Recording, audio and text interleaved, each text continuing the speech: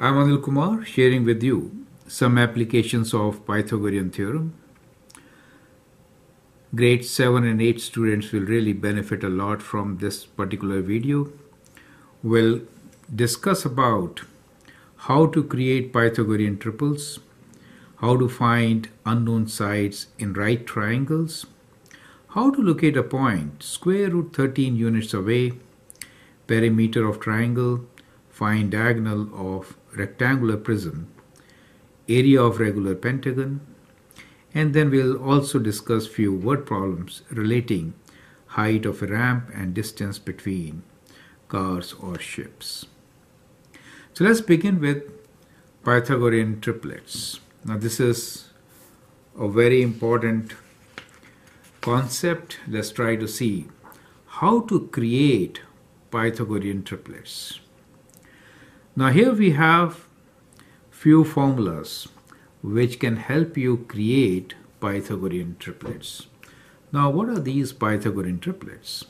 Well, the numbers like 3, 4 and 5. So if I write 3, 4 and 5, they can form three sides of a right triangle, correct? So basically they are whole numbers which could be lengths of a right triangle. So in a triangle as shown, if I have some side here as let us say A, some side B here and C, in a right triangle, then we know that A square plus B square is equal to C square. These numbers 3, 4 and 5, 3 square plus 4 square is equal to 5 square, forms Pythagorean triplets. Now the question is, how to create many of these triplets? That is what we are going to see in this particular video, right? So I've given you some ways of doing it. So here are few methods of creating triplets very easily. We are given you kind of formulas. We are saying select two numbers, any two numbers x and y, and then side A, which are the legs of a right triangle, will be x square minus y square. Side B is 2 times xy, and C is going to be x square plus y square. You can check that they form triplets. Let's take an example. If I take x as 2 and y as 1 and replace here x square means 2 square minus 1 square. We know 2 square is 4 and 4 minus 1 is 3. So one side becomes 3. B could be found by multiplying 2 times these numbers. That means 2 times 2 times 1. Now 2 times 2 is 4, 4 times 1 is 4. So we get 4, the next number. And the third side C could be found as sum of these squares, that is 2 square plus 1 square, which is 4 plus 1 as equal to 5. Do you see we got numbers? You can check by writing 3 square plus 4 square. Do we get 5 square? Let's check. 3 square you know is 9, 4 square is 16, 5 square is 25, and indeed if you add them you get 25 equals to 25, correct? So it works. So as an exercise what you can do is you can select numbers for x and y and then calculate. For example, let me now take another number. Let's take number 3 and 2 for example, right? So if I use 3, then what can A be? A will be equal to 3 square minus 2 square. 3 square is 9. 9 minus 4 is 5, correct? And what is going to be B? B is going to be 2 times 3 times 2, which is 3 times 2 is 6, 6 times 2 is 12, and C is going to be sum of these two, that is 3 square plus 2 square, which is 9 plus 4, which is 13, right? Now you can check if we indeed get 5 square plus 12 square equals to 13 square or not, correct? So let's see. Let's use the calculator. We have 5 square, which is 25, correct? So we have 25 plus 12 square, which is 144. So we get plus 144. And if we add them, what do we get? 144 plus 25 is equal to 169. But what is 13 square? 13 square is also 169. So you see that? You get triplets. So you can select any value, right? So let's take some other value. For example, if I select the numbers, I'm selecting smaller numbers for a reason, easier calculations, correct? So in this case, A will be equals to 4 square minus 3 square, which is 16 minus 9, right? So 16 minus 9 is 7. And we can select B will be 2 times 4 times 3, which is 8 times 3 is 24. And C is going to be sum of these two, which is 4 square plus 3 square, or 16 plus 9, which is 25. And that is for you to check that 7 square plus 24 square will be equal to 25 square. So anyway, you can continue with this list and create Pythagorean triplets. This is a very important exercise. It's good to remember these numbers also. So we got 3, 4, 5 as the triplet, 5, 12, 13 as another one, 7, 24 and 25 as the next one. You can add any numbers to this and create triplets. Now let's look into the second type of example, which is we'll find the length of indicated side in each isosceles triangle. So purposely I've taken few isosceles triangle. Let us see how to calculate the unknown side, which is x in both these. So let me call this as our practice question A. This would be B. You can pause the video, copy these questions, solve them, and then check with my solution. Now here, this particular side is how long? Now that becomes the hypotenuse of our right triangle. These two are the smaller sides. Both are 9, right? So let me call this side as y for the time being. So in that case, y square will be equal to 9 square plus 9 square, correct? 9 square plus 9 square is 81 plus 81. And when you add them, you get to 162. So that is y square.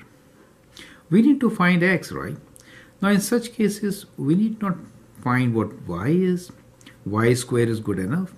This side, since we are saying is isosceles, will also be y. What is x equals to? Well, x we could find by writing x as square root of y square plus y square, right? So y square is 162. We can say it is square root of 162 plus 162, right? You can always use the calculator to calculate. So we have square root of 162 plus 162, and that is equal to 18. So we get our answer as equal to 18. So x is equals to 18. The units are in centimeters. So we'll write centimeters for our units. You will see how we did not really find what y is. It was not required. We require y square. So we kept it as 162. It helps. Okay. Now in this particular case, it is a very tricky question. It looks simple. But look at it. We are given only one side. We have to find the other sides. Well, that is the hypotenuse, longest side. So in our case, x square plus x square is equal to 12 square. X and x, when you add them, squares, so we get 2 times x square, as equals to 144. So x square is half of 144. So we have x square as, when you divide 2 times 7, 72. So x is equals to square root of 72, right? So let's calculate using calculator what is square root of 72. At times you may be required to estimate the answers, correct? 72 is between 64 and 81, so the answer is between 8 and 9, correct? Let's see the decimal equivalent. It is 8.48, so it is 8.48 centimeters. Let's round it to 10th place, so we can write this as x equals to 8.5 centimeters, correct? Very important here is always to write down the units, right? So don't forget to write units. Now here we have a very interesting question. The question here is how to locate a point square root 13 units away. So we are given some mark here and we have to figure out a point which is square root 13 units away from this particular point. I hope you understand the concept. You can always pause the video, answer the question, and then look into my suggestions. Now when we say square root 13, what do we mean? Let me kind of sketch it here. So we really mean that somehow we have to give one side as square root 13. Now we could get square root 13 in many different ways. You could get this as 4 plus 9 is square root 13, correct? 4 plus 9 is 13, correct? So we could get this side as 2 and this side as 3. How did I figure that out? Well, it's like this. Square root of 13 is equals to square root of 9 plus 4. Is that okay? Now you could write 9 as 3 square and 4 as 2 square. Now does it make a sense, right? So one side is 3, the other one is 2. We could get square root 13. So how do you locate a point which is square root 13 away? We can say that we could go 3 units in one side. Let's say 1, 1, 2, 3 and 2 units the other way, 1, 2. So in that case, that point will be square root 13 away, right? Because we have gone 3 this side and 2 there. We could go in some other direction also. We could go 3 up, 1, 2, 3 and 2 right. So that point is also square root 13 away. So likewise, we can actually get many points. So we could go 1, 2, 3 and 1, 2. So that is also square root 13 distance away from the given point. So I hope you understood the concept. How do we get square root 13 away from a given point, right? So if I call this point as P, then all these points which we may say A, B or C are square root 13 away from P, right? Does it make sense to you? So I hope this concept is very clear. It is an excellent example. Let's move on and look into some more. So now we have a triangle here. We need to find perimeter of this triangle. So perimeter means sum of all the sides.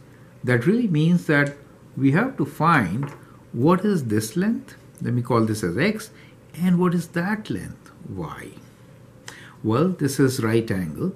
So we can actually find first anyone. We can find this using this triangle. So let's figure it out. So we can say x square is equal to, the side opposite to 90 degrees is always the longest. So that is the hypotenuse, 15 square minus 12 square, correct? So let's figure it out.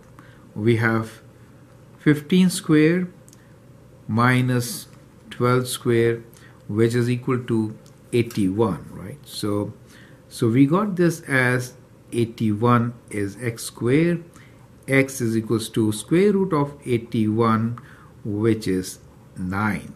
So we got one of our sides as 9 meters, correct? Let's find the other side, which should be the longer of 12 and 5, correct? So we can say y square is equals to 12 square plus 5 square, correct? How much is that? So we have 12 square plus 5 square equals to 169.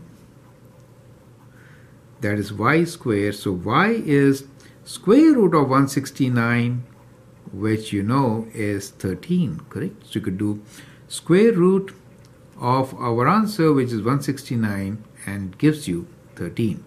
So we know this side is 13. So now what is the perimeter? So perimeter is sum of all the sides. We are talking about outside. Do you understand? So don't add 12. We are talking about the outside of this triangle. So we have to add all these sides to get the perimeter, right? So the perimeter will be 15 meters plus 13 meters plus 5 meters plus 9 meters. Everything is in meters. So when you add them up, you get your perimeter, which is 15 plus 13 plus 5 plus 9 equals to 42 meters, right? So I hope the concept is clear. See how we found x and y using Pythagorean theorem and then the perimeter. The next example here is very important. We need to find diagonal of a rectangular prism. I'd like you to pause the video, answer this question, and then look into my suggestions.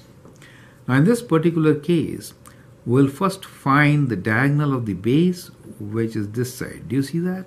So we'll figure this out.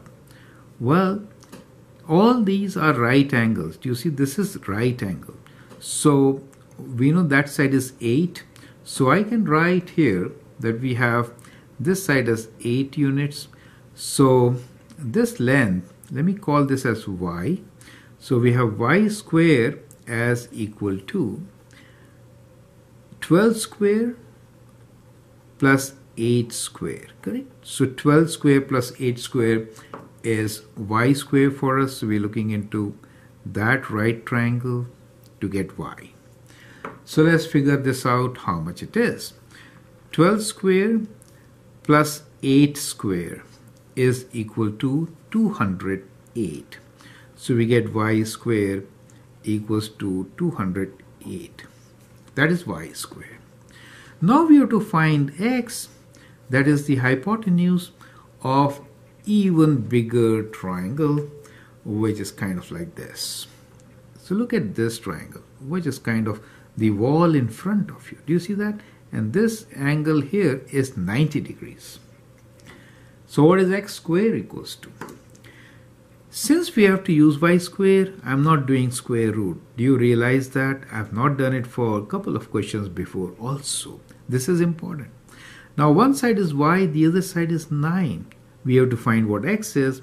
We can say x square is equal to 9 square plus y square, which is 9 square is 81 plus y square, which is 208. So you can add them up. So you get 289 as x square. So what is x equals to? X is equals to square root of 289. We can use our calculator to figure this out. Square root of 289 is equal to 17. So we get our answer as 17. And what are the units? Units are meters. So always write units. So we get our answer, which is x equals to 17 meters, right? Okay. So let's move on and do a few more questions. Now these are word problems. We'll now find the ramp height. The question here is, a ramp has horizontal length of 120 centimeters and the sloping length of 130 centimeters. How high is the ramp? So okay, let's make one. So let's say that is the horizontal length, this is the height, and that is the sloping length. Is it okay? So that is how we have a ramp here. So this is right angle. What are we given? We are given that this ramp has horizontal length of 120 centimeters and a sloping length of 130 centimeter. We have to find its height h. Now since that is a smaller height, we can say h square is equal to 130 square minus 120 square. So let's use the calculator to figure this out. So we get 130 square, take away 120 square equals 2. So what we get here is h square equals to 2500. Now some of you may not be using this calculator. You may have to find them individually. You get my point, right? Now h is equals to square root of 2500. 5 times 5 and then 10. So we get 50 as our length. And the units will be in centimeters, correct? So the height is 50 centimeters. So we get our answer, which is height of the ramp is 50 centimeters. Is it okay? So that is how it could be answered. Now let's look into more word problems. In word problems, you have to read the question properly, understand, make a figure, and then solve it. I'd like you to copy this question, solve it, and then look into my suggestions.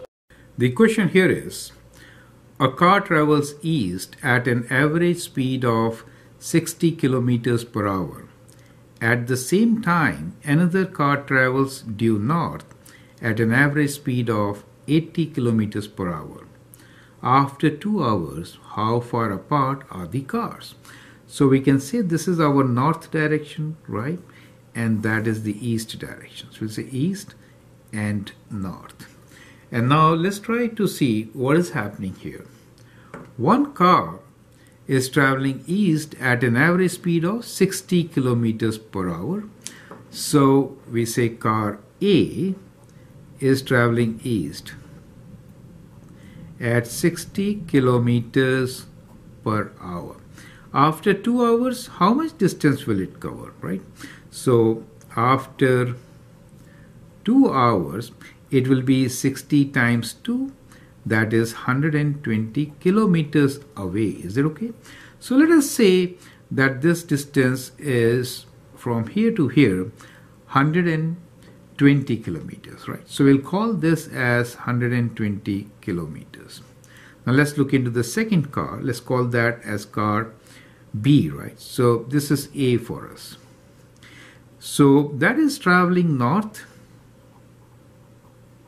at the speed of 80 kilometers per hour. After 2 hours, it'd be 80 times 2, which is 160 kilometers, correct? So you can see when you multiply with hours, then we get distance, correct? You should remember the relation, which is, let's write down the relation here in the form of a triangle. This is an important triangle to remember. We say distance is equal to speed into time, right? So the distance is speed into time. Is that okay? Now distance in our case is in kilometers, speed is in kilometers per hour, and time is in hours. So after 2 hours, the second car is 160 kilometers away. So that is that distance. Let's say this is 160 kilometers. What are we supposed to find? We want to find how far apart they are. So that means we have to find the distance between these 2 points. How far are they, right? So I hope the concept is clear to you. We have the diagram. You can now pause the video, answer the question, and then check with my solution. So this moving north is 160 kilometers. This distance is what we need to figure out. So this distance is the longest side of a right triangle. So distance square is equal to 160 square plus 120 square, correct? So, 20 square. Let's calculate this.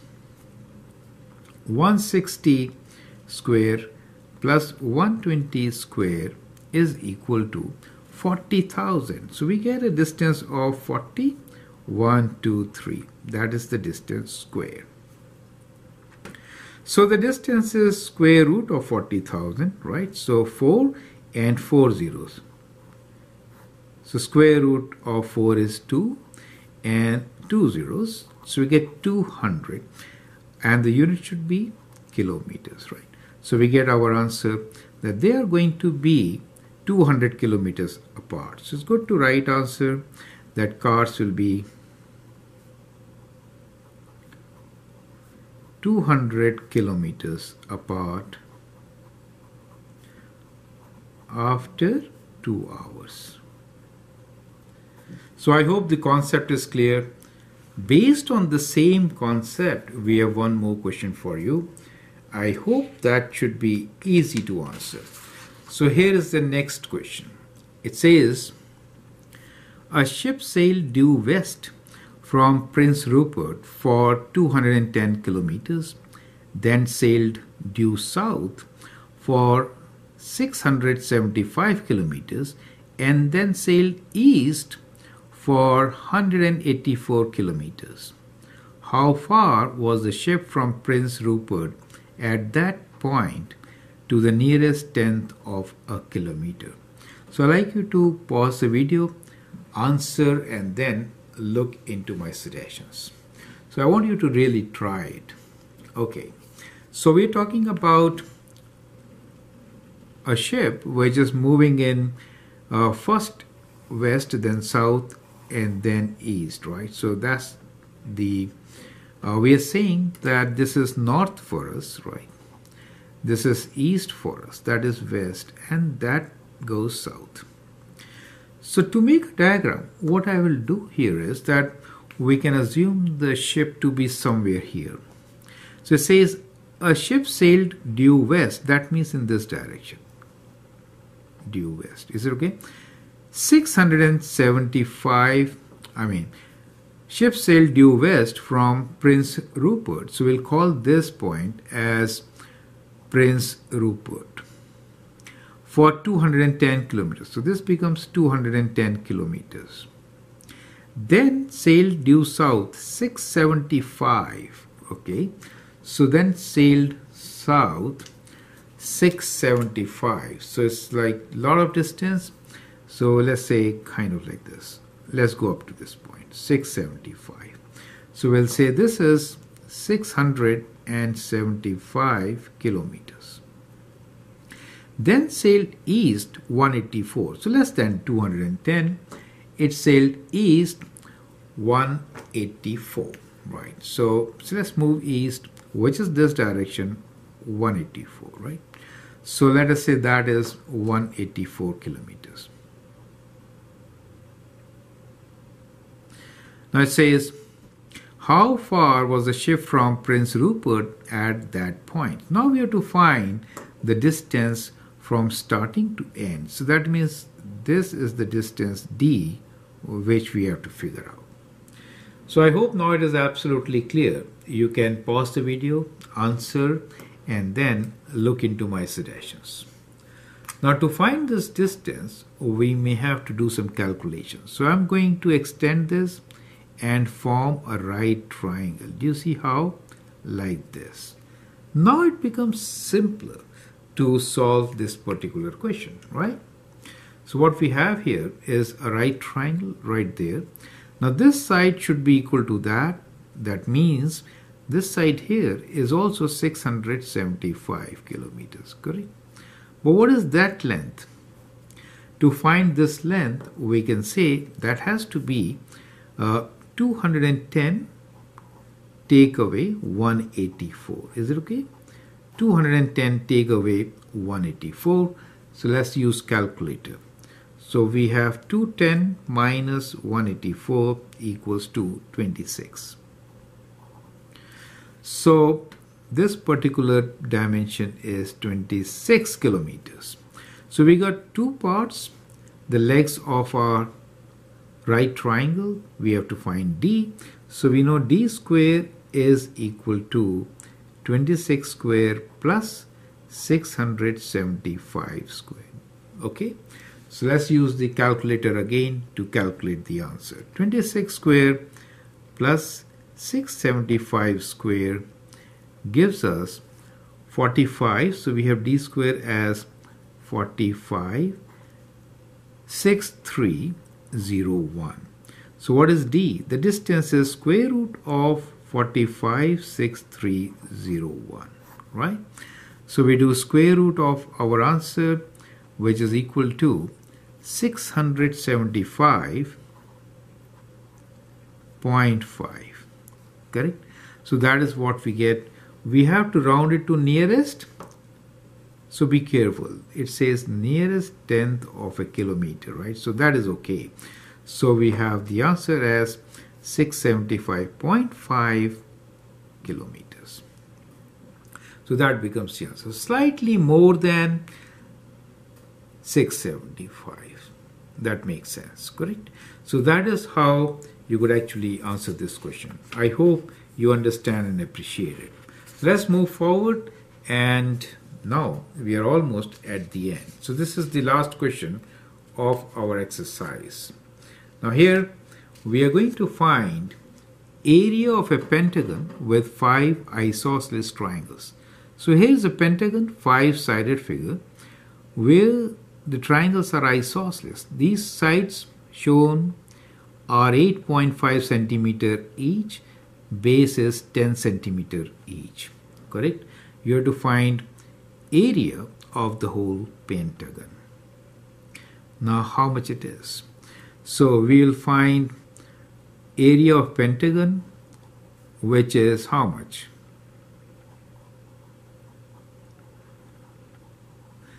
Since there are 5 triangles, it will be 5 times area of triangles. Does it make sense to you, right? But how do we find area of triangle? Well, let's do some construction. We know that if I draw a perpendicular from here, it is going to divide this into equal sides. Since sides are 10, half of 10 is going to be 5. We already know one of these sides, which is 8.5, correct? Since we know that, we can find the height of our triangle. Is it okay? Using Pythagorean theorem. So height h is equal to, let's write h square. Since it is a smaller side, it will be 8.5 whole square minus 5 square, correct? So that is how we find the square of the height. So we'll do 8.5 square minus 5 square equals to, let's write it in decimals. It is equals to 47.25. That is height square. So height is square root of 47.25. So we'll do square root of our answer, which is equal to, let's find it in decimal numbers. It is equal to 6.8738. I'm writing this as 4. Is it okay? So that becomes the height of our triangle. Since we know the height, we can find area of the triangle. I hope you remember the formula. Here is your formula. Area of triangle is half base times height. Correct? So in our case, half, base is 10, right? This is the base for us, the whole thing, times 10 times height, which is 6.874.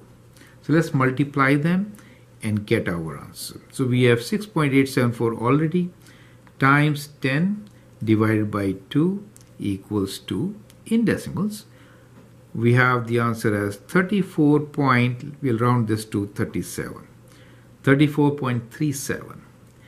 That is area of one triangle. So what is area of pentagon? So area of pentagon will be 5 times, correct?